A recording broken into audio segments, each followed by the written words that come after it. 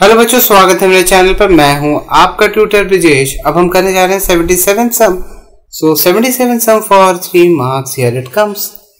In a single row of pair of different dice.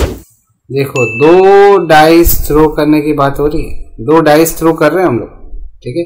सबसे पहले आपको सैंपल स्पेस लिखना पड़ेगा। सैंपल स्पेस बनाना आता है? अगर दो डाइस थ्रो करेंगे तो क्या क्या होता है? पहले डाइस में 1 आएगा, दूसरे डाइस में भी 1 हो सकता है। पहले डाइस में 1 आएगा, दूसरे डाइस में 2, पहले में 1, तीसरे में 3, पहले में 1 फिर 4, पहले में 1 फिर 5, 1 फिर 6। उसी तरह से अगर पहले में 2 आ रहा है, सेकेंड में 1 आ सकता है।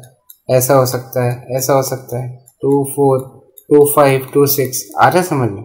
उसी तरह से अगर पहले में नंबर 3 आ गया, दूसरे में 1 आ सकता है, 2 आ सकता है, 3 आ सकता है, 4 आ सकता है, 5 आ सकता है, 6 आ सकता है। फिर 4 आ सकता है पहले डाइस में, तो फिर 1 आ सकता है दूसरे वाले में। अगेन समझ रहे हैं आपको? इसी तरह से आपके सारे पैटर्न्स बनते जा रहे हैं 4,6। अब वैसे 5,1 5,2 5,3 5,4 5,5 5,6, फिर 6,1 6,2 6,3 6,4 6,5 6,5 और 6,6। अब इससे ज्यादा नहीं बन सकते। क्यों? क्योंकि अरे 6 ही तो होते हैं डाइस में नंबर। आ रहे समझ में? सो देयरफॉर आपका एन ऑफ एस क्या आ रहा है? 36। टोटल 36 पॉसिबिलिटीज आती है। अब वो क्या बोल रहा है कि भाई प्रोबेबिलिटी निकालो कि प्राइम नंबर आ रहा है। कब आ रहा है? ईच डाइस पे, हर एक डाइस पे प्राइम नंबर आना चाहिए। मतलब क्या? 1, देखो 1 तो प्राइम नंबर होता नहीं, पहली चीज। 1 is not a prime number, ठीक है। 1,2 हो सकता है? नहीं हो सकता। बोला ना मैंने, 1 नहीं हो सकता ना प्राइम नंबर। तो एक्चुअली ये पूरा का पूरा रो ही नहीं होने वाला।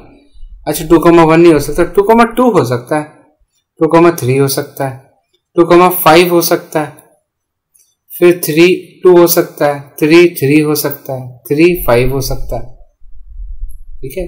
4 का हो नहीं सकता, 5 2 हो सकता है, 5 3 हो सकता है, 5 5 हो सकता है।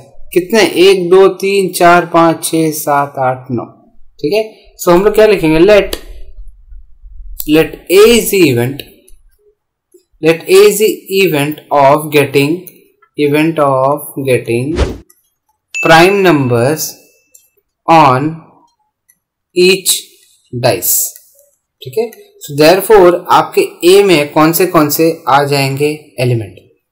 आपके A में आ जाएगा 2,2, फिर आएगा आपका 2,3, फिर आएगा आपका 2,5, फिर आएगा आपका 3,2, फिर आएगा आपका 3,3, फिर आएगा आपका 3,5, फिर क्या आएगा भाई बताओ जरा? 5,2 आ जाएगा, 5,3 आ जाएगा, 5,5 आ जाएगा। कितने बने? 3 3 6 3 9 हो गए। सो देयरफॉर आपका n ऑफ a कितना आया? 9। So therefore probability of a कितना हो जाएगा? Number of favourable outcomes, number of favourable outcomes upon total outcomes. आ रहा है समझ में? टोटल आउटकम्स, फेवरेबल आउटकम्स कितने हैं? 9। मतलब इसको कैसे लिखोगे? n of a upon n of s, ऐसा समझो। n ऑफ a अभी निकाला अपन ने, तो देयरफॉर n ऑफ a कितना है? 9। n ऑफ s कितना है? 36। This is equal to 9 upon 36। This is equal to 1 upon 4।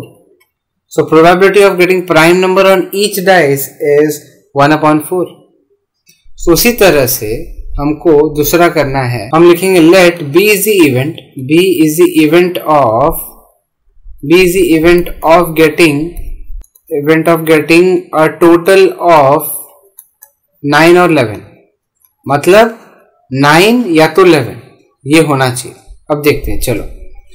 अब ऐसे देखो, ऐसे दोनों नंबर ऐसे होने चाहिए कि या तो प्लस करने पे 9 बने या तो फिर 11 बने। ऐसे कौन से नंबर हो सकते हैं? सबसे पहले यहाँ पे बन रहा है, देखो 3,6, फिर उसके बाद आपका 4,5 आ रहा है, फिर आपके पास 5,6 बाजू में दिख रहा है, ठीक है ना। 3,6 आपका 9 हो रहा है, ये भी 9 हो रहा है। 5,6 देखो 11 हो रहा है, वो भी लेना पड़ेगा। 5,4 9 हो रहा है, वो भी लेना होगा। उसके बाद और क्या बन रहा है? 6,3 और 6,5 आ रहा है समझ में?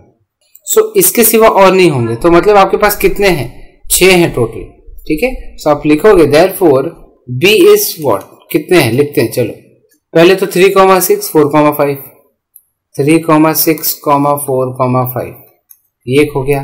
फिर 5 4 5 6 5 4 5 6 आगे समझ में।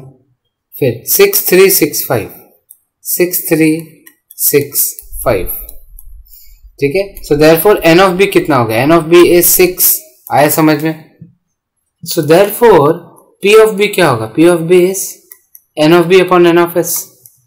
What is an of B, 6 upon 36, this is equal to 1 upon 6. So therefore probability of getting a total of 9 or 11 is 1 upon 6. easy. So I hope आपको मेरा एक्सप्लेनेशन समझ में आएगा। इसी तरह के सम हम करते रहेंगे। 78 सम आपको अगले वीडियो में देखने मिलेगा। ठीक है, मिलते हैं अगले वीडियो में जहाँ पे हम 78 सम करेंगे। टिल देन आप प्रैक्टिस करिए और ज्यादा से ज्यादा मेरे चैनल को सब्सक्राइब करिए। और हाँ, आप मुझे फेसबुक पर भी फॉलो कर सकते हैं, please do follow that. Thanks lot for watching, do take care of yourself, bye bye.